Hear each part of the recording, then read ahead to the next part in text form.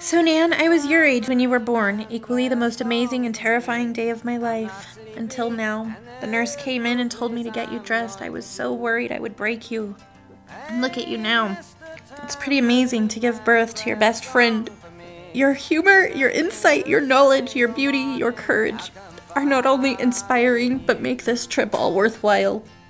All that I am is because of you. I hope you know how much you're loved, how much you are admired, and how much I believe in you. When you were young, it was such a concern to me that I needed to teach you to fly. It has only just occurred to me that you were soaring all the while.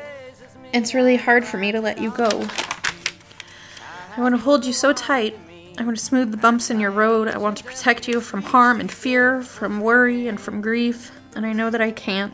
But then I remember that that's okay, because through it all, you have everything necessary to keep on trucking.